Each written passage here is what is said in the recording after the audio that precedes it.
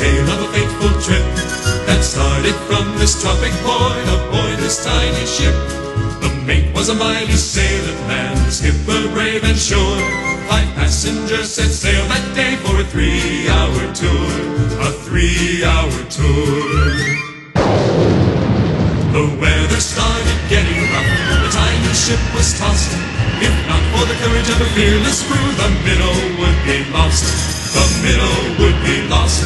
The ship set ground on the shore of this uncharted desert isle, with Gilligan, the skipper too, a millionaire and his wife, a movie star, the professor and Mary Ann, here on Gilligan's Isle. So this is the tale of our castaways. They're here for a long, long time.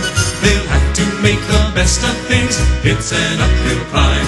But first mate and his skipper too will do their very best to make the others comfortable in their tropic island nest. No phone, no lights, no motor car, not a single luxury. Like Robinson Crusoe, it's primitive as can be. So join us here each week, my friends. You're sure to get a smile from 7 stranded castaways here on Gilligan's Isle.